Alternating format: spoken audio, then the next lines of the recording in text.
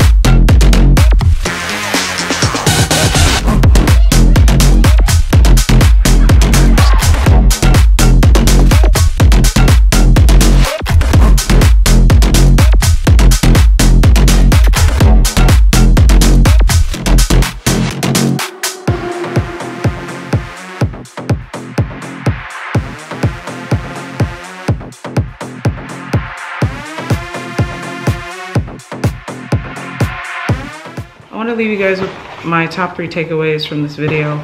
First, I made a decision today after assembling this garland that I'm no longer going to make triplets of the balloons to fill in the gaps. I was doing triplets like this, tying all the necks together and doing triplets, but then it doesn't really give it like a 3D dynamic effect. I was kind of going back and forth and playing around with should I do triplets or should I do quads? And so I think what I am gonna do is instead of triplets, I'm gonna start doing quads and just taking the 2 dupes that I have, and either, you guys can either twist them together with like this. With my technique, I really don't trust it.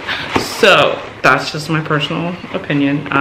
Everybody, it's called balloon artistry for a reason, so everybody does things their own way. So I like to do is take 2 dupes and tie the necks of one of each dupe together to make my quads. And so I'm gonna start doing this all the time to fill in the gaps, because not only does it give it a more 3D effect when you are dealing with filling in gaps of the bigger balloons, but it also hides the necks. So on a triplicate, it's gonna look like this and you can see the neck in the middle, but on a quad, you can't see the neck. So I like that better. Tip number 2 is using the 260 to attach the 5-inch balloons to your garland. Now you can use, I would say you can use fishing line, you can use balloon string. Everybody, again, has their own way. I prefer to use 260s. And then I also thought of a new way that if you aren't using quads, and say, that's a little extra one. If you aren't using quads, but say you have like maybe a tiny gap here, or you think like adding maybe 1 or 2 more balloons would kind of give it a better effect, I would say either use the technique of tying a balloon to one of these 117 extra large rubber bands. You just would tie the balloon to that and then place this around one of the large balloons, and that would secure that in place. But if you don't have rubber bands, or you don't want to spend the money on rubber bands, but you already have 260s, what you can do is tie your 260 and make it mimic a rubber band. So I always like to start at the closed end and kind of stretch it out like so, and then make a knot like that. And then you can tie one of these necks to your single neck.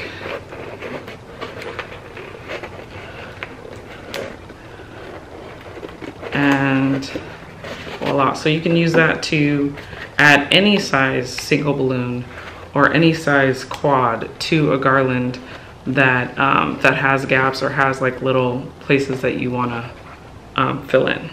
For my last tip, when you guys are adding accents to your garland, like the leaves or any kind of flowers, anything with a stem that's stiff or hard and pokey and can puncture the balloons, I always recommend, if you can, to either take some pliers, or if you can do it with your hand, and curl the ends of the accent that you're adding, because the last thing you want to do is to puncture your balloons, and then your whole entire garland is ruined. So either curl the ends, wrap the ends with tape.